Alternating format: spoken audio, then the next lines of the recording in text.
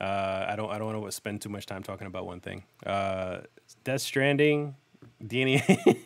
I'm hear some shit about this. Death Stranding. So Kojima released a teaser trailer for a Death Stranding's director's cut. All right, I'm ahead. I shook my I shook my head so hard when I heard about this, and then I actually watched it just to see what the fuck this was about.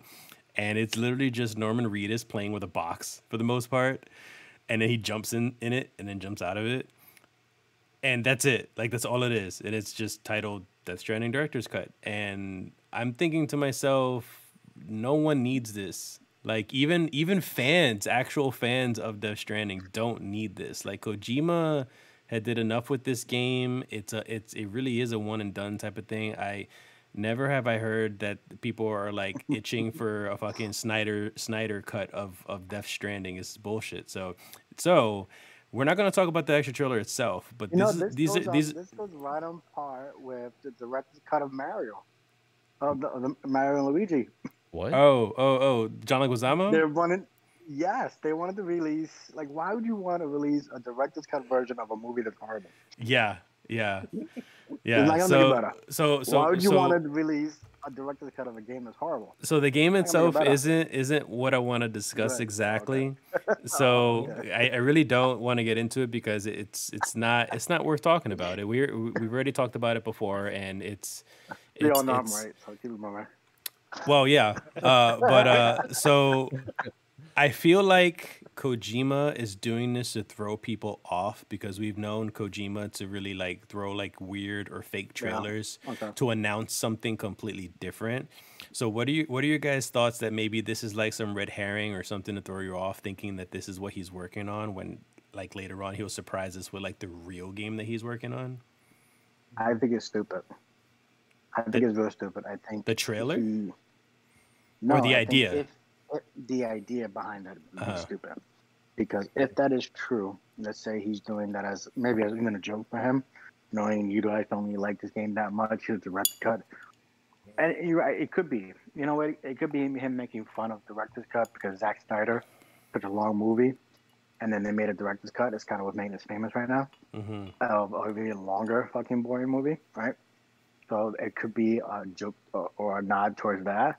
Like, look, we have Death Stranding. You guys said it was long and boring, and I have a director's cut. That's a good point. Longer. So it could be a joke towards that. Yeah. And in reality, he does have something else planned, and he just wanted to throw this out as like just to mess with people a little bit. Mm-hmm. Anybody else? If it is true, like you said, that he is doing as a red herring, I think that would be a bad idea because of the fact that this game wasn't very. I don't think it really lived up to the expectations of what they wanted it to be. It doesn't have to, though. That's the thing. And even more so, it's even more of a prank because it didn't live up to people's expectations. And people are just like, what the fuck are you doing? Why are you working on this game? That's what I'm saying. Okay, look, that's what I'm saying is because it would be a bad. Let's say this is real. Let's say let's say it is a red herring and he's going to promote something. I think it'd be a bad idea because people were disappointed with what the final product was. They liked whether they liked it or didn't, or whatever, it didn't matter. But they were disappointed because they wanted the next Metal Gear, right? That's what they all wanted, and they wanted a fucking trilogy off of it. And all this bullshit. They didn't get that, and then they're a little disappointed. So instead of going, okay, look, this I know I might have failed, and I'm making a joke out of it. I think he should be going, look, this is what my new project is going to be, and you guys are going to fucking love it even more. I guarantee you. Look, let me give you actual footage of my new project that I'm working on and that I have pure passion for, and then let us get excited for that. Not this weird Kevin, why are you laughing? Because I was scared of this going back to the same argument from before. So the part that got me heated, the part that got me heated about that wasn't even about the game itself. It was about the whole journalism aspect of it. But what are your thoughts of the trailer? I find it funny because it's like a jab at director's cuts in general, like it's the whole idea of it. And at first I didn't know it was a Death Stranding trailer till like I was watching it. Like I was at work watching the summer festival, and I was looking at it like, I think this is a joke. I was thinking and hoping it's a joke, and I was like, you know what? maybe it is. Maybe somebody knows, or maybe somebody's in on the joke that I don't know. But then, and somewhere in there, I was like, I need to see a pizza. I need him to what? fill this joke in like a pizza pot, like a pizza pot, and then just like fill the joke up. And I was, and I would have just been like, I would have been like, I was like, all right, so he's in on it or something. Like it was something about that did not feel like it didn't feel honest. I was like, this is not a true block string. I don't think this is real. Or if it is real, it probably is like a red herring to something else. Like I wish that Kojima can still throw out the Metal Gear series and we can get like a Revengeance 2. Even though the game wasn't it wasn't his game either. Yeah, I know. That's what I'm saying. Like I wish he can get the title to just make the sequel to it. Like even if it's even so, but who knows? It could be something like just as good as, I don't think it's going to be just as good as Metal Gear, but I think I hope it's something that it's and he enjoys. The rumors, and mind you, these are rumors, but the rumors are that he has been working on a horror game. Even so, because at first people were saying, "Oh, he's working on a horror game. He's got to be working on the actual Silent Hills," but that still involves Konami, and Konami is not interested in working with him, or he's not interested with them. Who knows? Still, so it's not Silent Hill. It's got to be his own horror thing, because he still wanted to work with Benicio del Toro as well, and there's also rumors that he's working with him, but he's been staying quiet about it. So, again, grain of salt. So. But you know, it's funny with things that we I don't know if he doesn't want to work with them. Like that's confirmed. Did I say Benicio del Toro? I mean Guillermo del Toro. Wait a minute. Yeah. I was thinking. I think that that PT with Benicio del Toro would be something very different. Exactly. Yeah, it would. Randy, what'd you think of the trailer or the idea? I don't. For one, I just saw the what is it? The thumbnail for it, so I sent it to you. Yeah. I didn't watch it. I was watching Metal Slug Tactics. You didn't miss anything. No, I know I didn't miss anything, so that's why I didn't want to watch it. Like I said, Metal Slug Tactics. That I'm more excited for. Yeah, I saw that actually. Did you play the Death Stranding? What happened? Did you play Death Stranding? No, I didn't, but I didn't want to because it didn't catch my attention. Hey, guess what? You didn't miss anything. You're a better man for it. And there was, believe me, there was a lot of like people like really, really sucking that fucking game off. They were like, "Oh, this is like a really fucking good game. It's an artistic masterpiece." Blah blah blah. You don't understand because you didn't play. I don't need to understand because even though Kojima has a very like grand spectrum of storytelling, most of the time it's pretty incoherent. Death Stranding being the first game of this series, if it is a series, the story is coherent. I didn't expect much from it. Is it? The story is very coherent. It's not convoluted like Metal Gear is, but the problem is that there's no game. That's the problem. Yeah. Like it cannot be an artful masterpiece if there's nothing to play. Yeah. You're doing, all it is an adventure game. That's all it is. Now, what if, right? This is never gonna happen. But what if the director's cut, right? He's serious about the director's cut. He turned it into an action game. And it's fucking Returnal meets fucking Death Stranding. Returnal. I'd play it. You know what I mean? Like that. I'd give it a chance. You're like, you know what? Fuck you want action? Here it is. Damn. Maybe. I doubt it. I'd play it. I would play that. I doubt it. That's very wishful thinking, but all right. So 100% not. But so that's it for that. We'll leave it at that because this is just a funny thing that he just did. I can't believe he'd made that trailer. But can we actually talk about Metal Slug Tactics though? Wait, there's Metal Slug Tactics? Yeah. So very briefly, yes. I was actually pretty intrigued by that because I'm a big Metal Slug fan for the like original arcades. Yeah, so and then like the fact that it's still in the art style of like Metal Slug, but with the tactics look, like it looked cool. The whole grid based RPG thing. Yeah. Also, I'm gonna send you a link later on to an anniversary collection thing for Metal Slug. Okay. So remind me afterwards. Okay. Okay, I went Cool. I went to Kevin? I'll put it in chat. Yeah. Okay. But so you're excited about it? Oh hell yeah, dude! The trailer was really cute. The art style was amazing. Really And cute. even Aw. even how simplistic the what Why'd you take offense when he just said that? what I'm sorry, fucking he did. let me say it's cute because it was adorable. I'm sorry, but to see everything like back in its old SNK like kind of doodles, I Yeah. loved it. Yeah. I'm interested I in like did the too. I'm not mechanics gonna of lie. it now. I Yeah, did too. I'm the same way. dude, it looks amazing. Yeah. But with the grid-based RPGs, I've only found a handful that like interest me. Like to be quite honest, Final Fantasy Tactics isn't one that I would go for.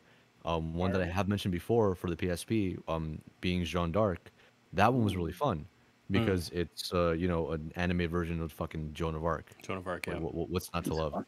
Yeah. So now that it's Metal Slug meets grid-based RPG, yes please. And I know that also isn't Disgaea? It's Um, Gaia.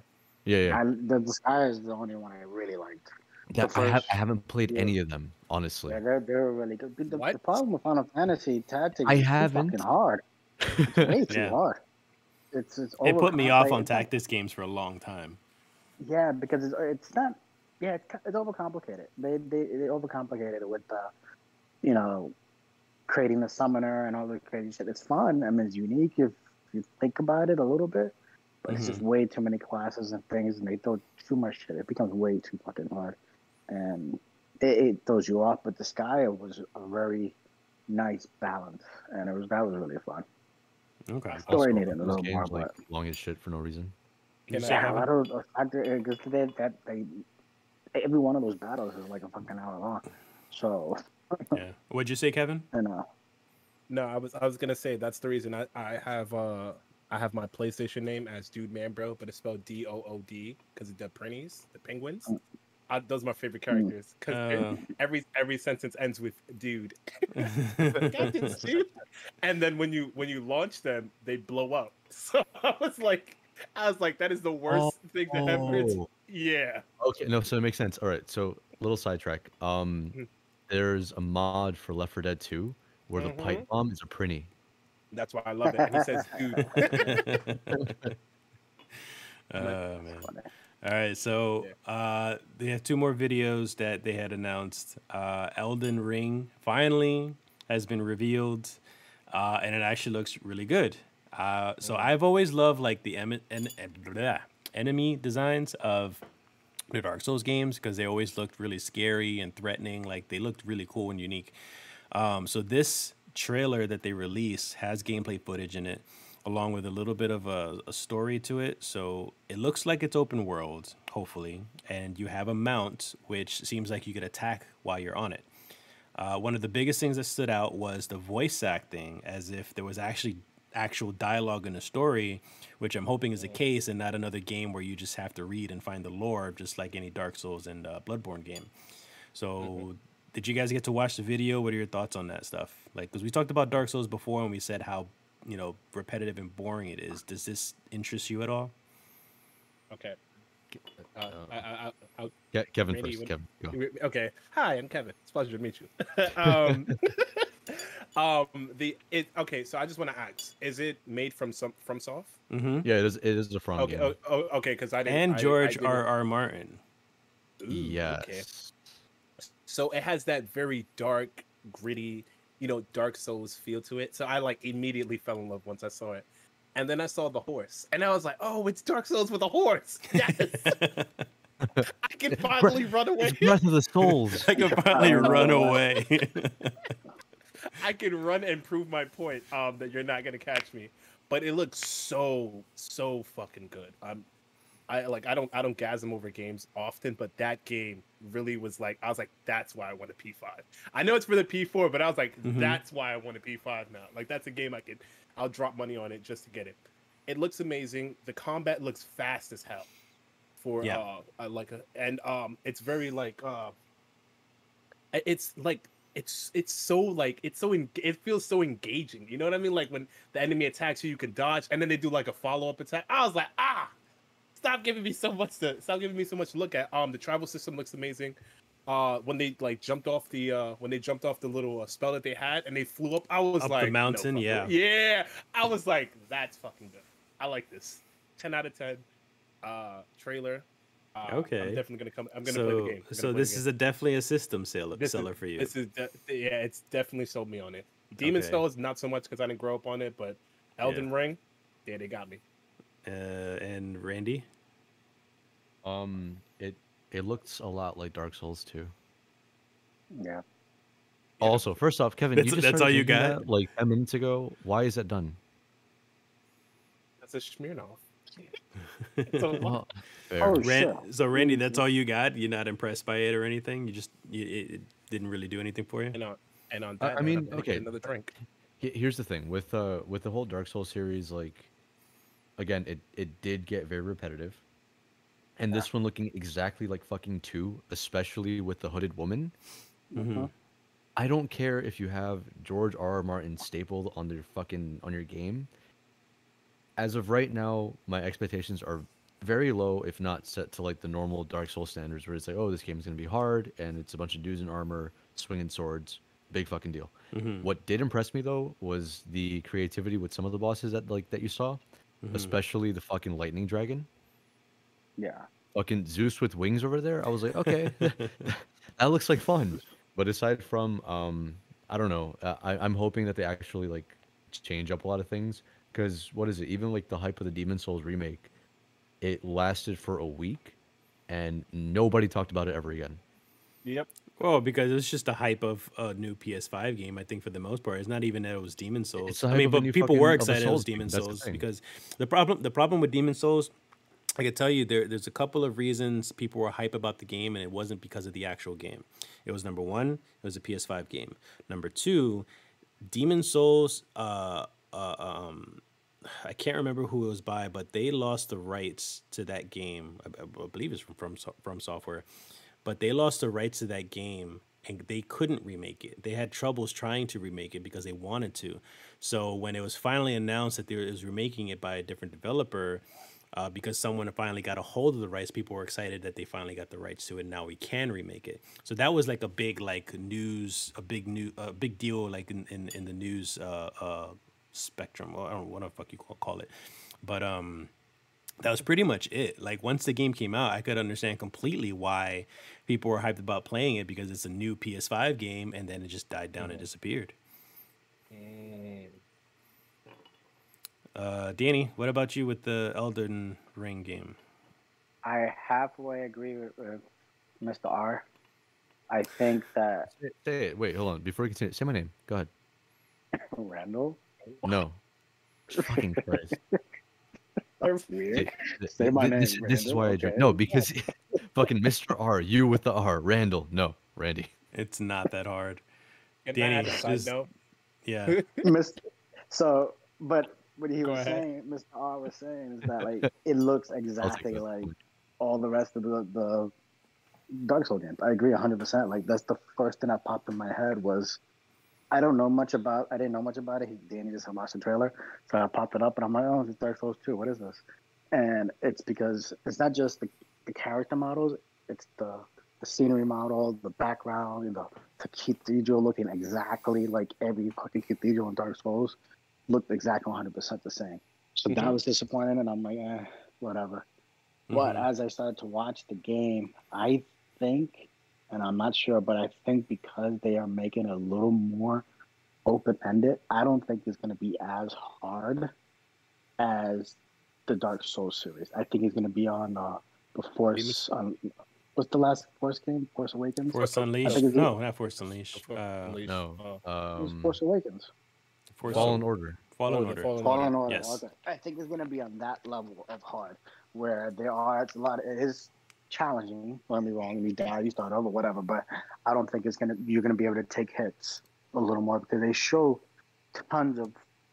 like 4 or 5 people, 5 or 6 people, and once fighting you. And in the Dark Souls games, one hit you die. So there's no way they're gonna just constantly swarm you. That's just not even fair for a Dark Souls game. Because they're like constantly swarming you. That means you should be able to take more of a hit. That means it'd probably be more on the level of the way the Force Fallen Order game is, I think. And it might be their way of trying to introduce more of a story because part of those games, it's not 100% about the story. It's about the challenge. That's what makes Dark Souls so so great. Other people like Dark Souls, but it also what made it stale at the same time because it was like, all right, I get it, I'm gonna die a lot, but that's part of me learning. You know, I'm gonna die and learn how to fight that, and then keep going. But you can't really tell a story like that because if you know how to play those, if you know how to play the Dark Souls, you know how to dodge every boss and do everything. Games are fucking short, really short, extremely short. So I think with using George R. R. Martin and having an actual script and wanting to actually tell a story, you're gonna have to make it more of an action-based type game in a different style, similar to that, you know. So that's my theory. That's what I think. And if they do that, I think that'd be more fun, because again, we're all kind of bored of. We got it. We played the game. It's fucking hard. We got it. We did Dark Souls. We don't want that. We want something new, and I think this will be new. So if you give us that world and you give us all those characters, but let it tell a story of why we're fighting these fucking guys, I think that'd be more fun. Yeah,